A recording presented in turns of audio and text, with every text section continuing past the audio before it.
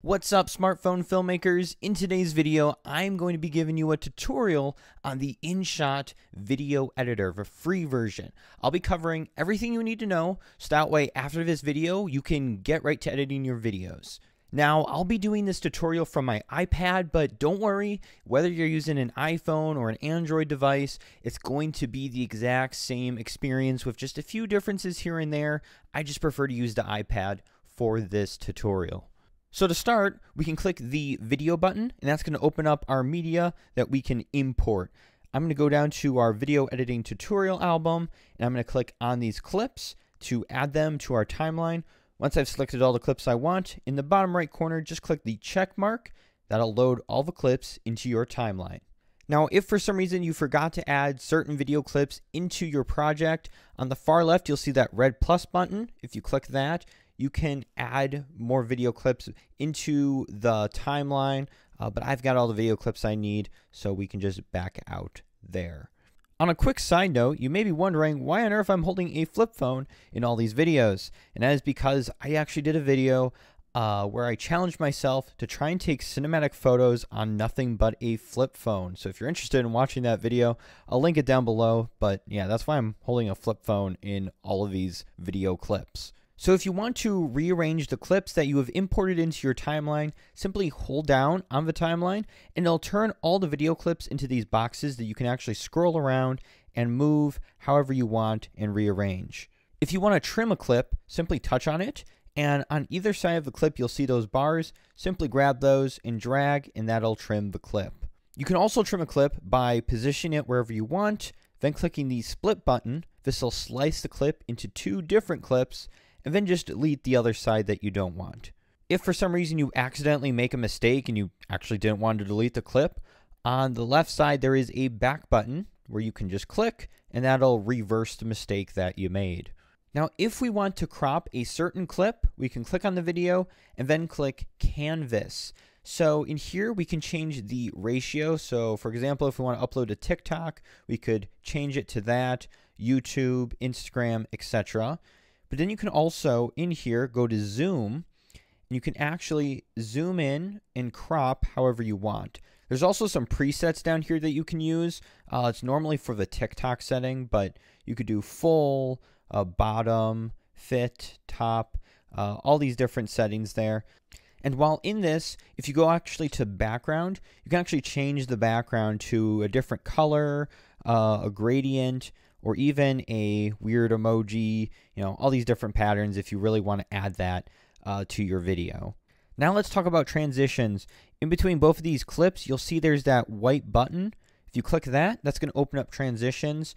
You have access to quite a few different basic transitions that you can use.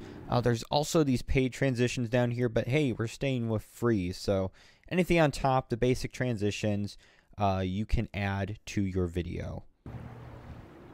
And we're just going to click check and leave it as that. If you want to add text to your video, just select the clip that you want to add text to, then tap text, and you can start adding text. Once your text is set up, you can click the color button to change the color of the text. You can also change the font to whatever you want. And then these white circles is actually transitions, so you can have different transition effects for your text, and you can also change here on this bar how long the effect takes to happen. So this is actually really cool. I actually love that you can have all these different transitions for the text. Now, if you want to add music to your video, obviously just click the music button over here. You can add tracks, effects, or even record your own voiceovers. You'll also see on the left here the sticker icon. If you click on that, there's a few different GIFs here, but you can also go over here and add photos to the video. So for example here, I just added this photo. I can resize it, move it around wherever I want, or even click the X button and make it go away. Up next, let's take a look at adding filters. So to add a filter, just select the clip that you want to add a filter to, and then click filters. There's a few options here. So effects is going to give you a few different effects that you can add. There's some free stuff, but a lot of it is paid. So we're not going to look at that.